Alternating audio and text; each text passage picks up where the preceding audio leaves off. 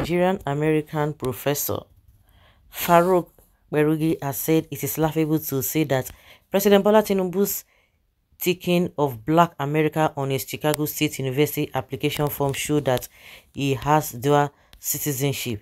Kperogi, an activist and author, in his article on Saturday, responded to one of the assertions by Atiku Abubakar's lawyer, Kalu, that the Chicago State University admission application form has a claim that the owner of that document is a Black American. And in the document Bola Ahmed Tinubu submitted to INEC, he denied having dual citizenship, which means it doesn't belong to him.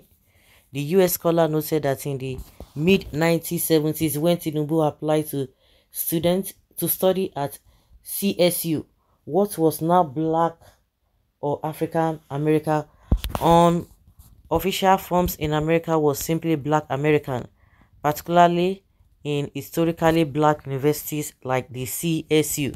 Kperogi said, "As I have agreed, I have stressed repeatedly, I have no partisan emotional investment in the political brawl between President Tinubu and former Vice President Atiku Abubakar, or in who is and is not President of Nigeria.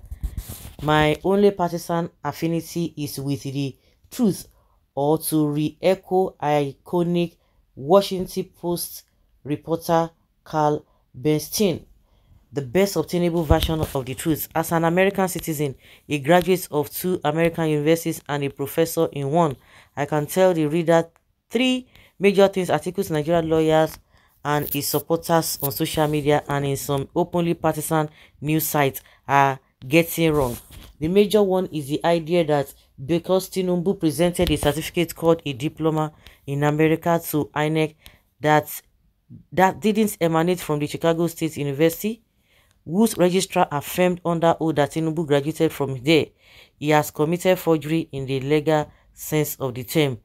That thinking betrays ignorance of the American university system and results from people using their limited Nigerian lenses to reflect or refract an American phenomenon that is beyond their experiential reality. Certificates are not used as legal proof of graduation from any school in America and therefore can't be forged in the legal sense of the term. Only transcripts can be used as legal documents to validate the genuineness of claims to have attended institutions, including secondary schools. Tinubu presented a counterfeit transcript to support his claim of graduating from Chicago State University when he didn't, or merely to claim a higher GP than he actually earned. Even when he graduated from there, that would have been forgery in the legal sense of the term, which is understood to mean criminal falsification by making or altering an instrument with intent to defraud. I admit, though, that Tinubu was careless. Can you imagine? See this one, he's just going back and forth. I was just trying to even see where he's going to land. You admit that he's careless. So is there anything like carelessness or ignorance in law? He is in Nigeria, where certificates have a different meaning and valence from the United States. He should have submitted Chicago State University's official diploma to INEC. So what is this guy talking about?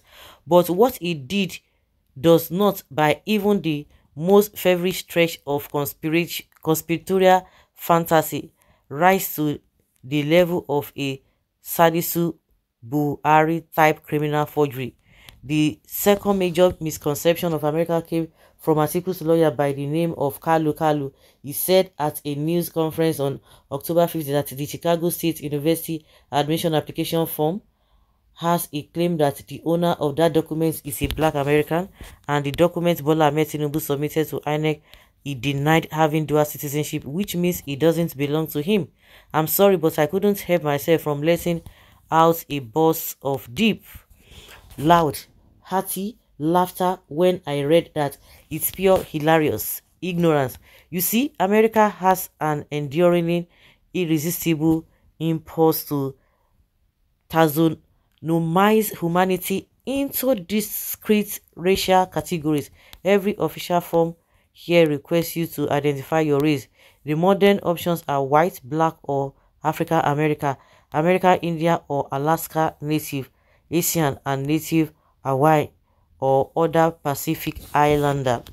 In the mid-1970s, when Tinubu applied to study at a CSU, what is now Black or African America on official forms in America was simply Black American, particularly in historically Black universities like a CSU.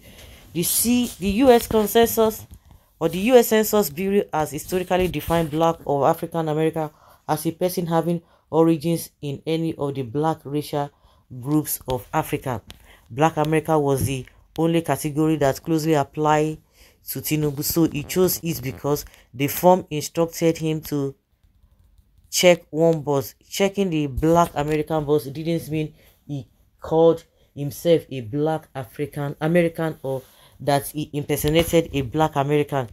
It only meant he identified his race as Black American, no more, no less. The other options in the form were barely decipherable, but I could pick out American Indian or Alaska native, something that looks like Spanish surname American, another that looks like a Russian American, and so on. Although the form gave the option for other explain, most Africans here typically choose Black American as the closest description of their race. I beg, this guy don't know what he talk. After he don't, before he was telling us that he knew that Tinubu graduated from that school. Later, when the whole thing came out, he now admitted that yes, Tinubu made a simple error or something like that, but he forged the certificates because the school said they did not present the certificate or whatever diploma they are calling it.